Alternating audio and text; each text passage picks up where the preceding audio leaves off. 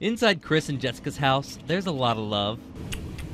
For a 7.5-month-old that loves to move. Yes, he does. That smile belongs to Peyton, and he loves to eat. Now he'll probably cry because it's gone. But feeding him has been tough from the very beginning. When I got the call, I mean, nobody wants to hear that their child has something wrong with them. Peyton has a rare genetic disorder called phenylketonuria, also known as PKU. It is seen in 1 in 1,000 births. It's caused by a defect in the gene that helps create the enzyme needed to break down an amino acid found in protein.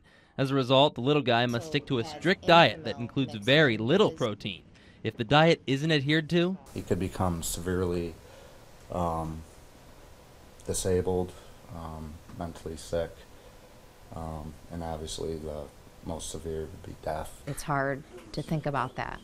Jessica left her job to personally measure out all of Peyton's foods. She says this can of special formula costs over $50 and usually only lasts Peyton 3 days. It's not a prescription drug.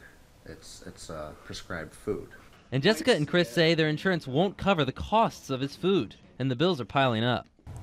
PKU exists. You know, it's rare, and there needs to be more done. It's difficult to think about his future. In Baldwinsville, I'm Brett Hall.